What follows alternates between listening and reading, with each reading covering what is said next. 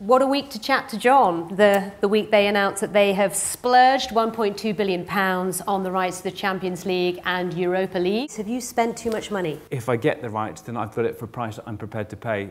So I don't stress at these moments. I just get myself in that state, and that was the state that we made this bid in. The Premier League, you only have a little bit of it, don't you? We've got 42 games. Right. And so that's a game every week, pretty much. And if you speak to the average viewer, not many people have the time, in fact, to watch more than one game at a weekend, actually.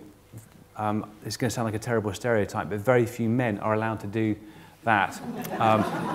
Could you elaborate more on your partnerships around social media? What about the kind of commercialisation of that content as well, across social? We are going to show the Champions League and the Europa League finals this season on social media. In terms of monetisation, I take a really sort of balanced view of this because if you look at sports that have only been on pay, I think over time they're not nourished as the sport needs to be. I think that social media gives access to those younger viewers, so I think that is important. There are benefits too, because you can get marketing data from getting people to register, through the targeting that you can do of customers as well.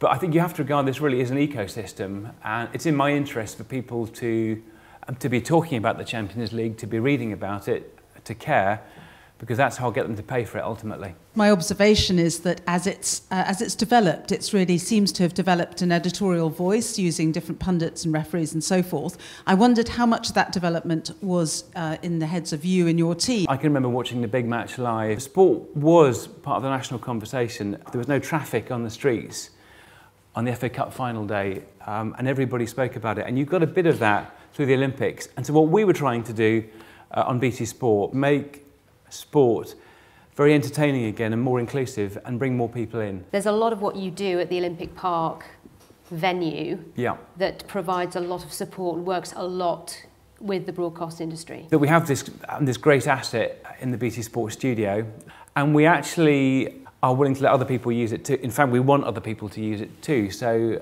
for ITV's Brexit debate, they did it there. On BBC Two, when they do the NFL show, they do it there, for example. I don't subscribe to the whole peak TV theory, and the theory that somehow there's a finite resource of broadcasting talent in the UK and people that can write interesting dramas. One of my friends is a playwright, and his view is that this city is awash with talent who are writing amazing dramas, and I really agree with that. So you'll be commissioning?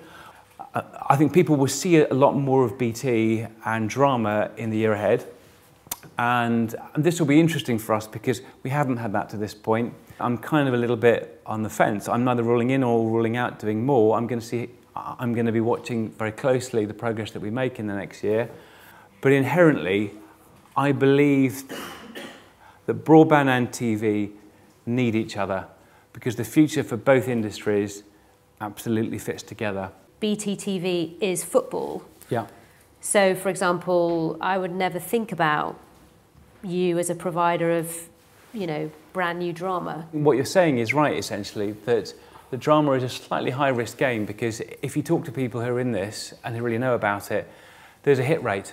And it's certainly not one for one. Whereas many sort of pay TV companies don't like Netflix and are afraid of it, we welcome Netflix onto our set-top boxes. We'll talk now about customer service, which is not BT's strong point, and this is your area of responsibility, isn't it? It is, yes. Daily Mail's wooden spoon or something? Yes, I've won it a couple of times. 3 years in a row? Not in a row, not consecutively, or they would probably have named it after me.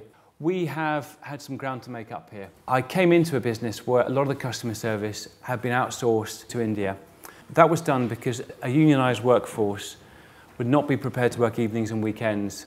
So we had quite a, frankly, almost unworkable position where you had really complicated systems. The work was done in India. It's really disastrous if you're trying to run a call centre. It's really difficult because people move jobs every few months. I'm trained as a sales agent, and I could not place an order without making mistakes. I just found it too hard. The systems were too hard. So I got the company to invest in the website to make the website, the system that we use in the call centres. And that has the benefit that, first of all, if things go wrong on a website, no one hears you when you scream. If things go wrong in a call centre, they tell you when it's wrong. And so you get a better website for that reason. And we did that on sales, but we never did it on service. And so what I've been doing for the last few years is getting the company to spend proper money building out a version of the website that can do service, which makes it easy to do service instead of complex. We've been hiring thousands of people in the last 18 months. We actually can't hire them fast enough. I've had to open a call centre in Dublin because I couldn't hire good enough people quickly enough in the UK. So you've now got 24 call centres in the UK. Yep.